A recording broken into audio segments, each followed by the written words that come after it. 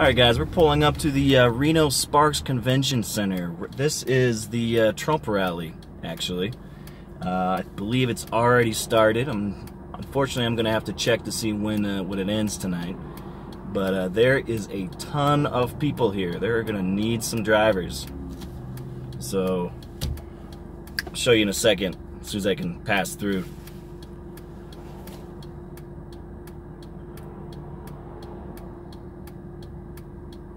But anyway, I think it was announced like 2 days ago or so by Trump and their party that he was going to do a rally here. So check this out. This is pulling up to the Reno Convention Center. This is the front, and maybe I'll go a little slow for you guys coming up here. It's just ridiculous about how many people are here. Just count them for me, would you? I'm driving.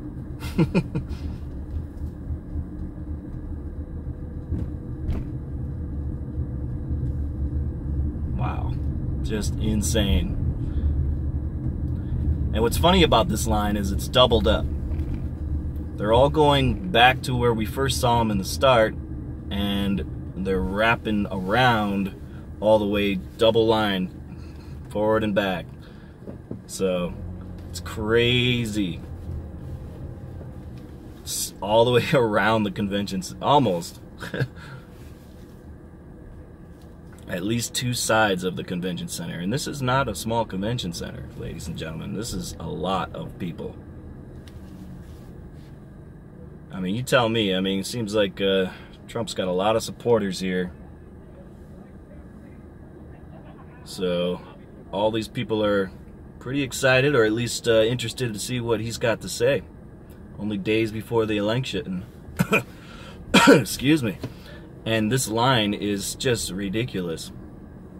So we just passed the point where they seem to be entering into the building after the double up, and this is like the part of the line where it's just kind of singular. So just insane.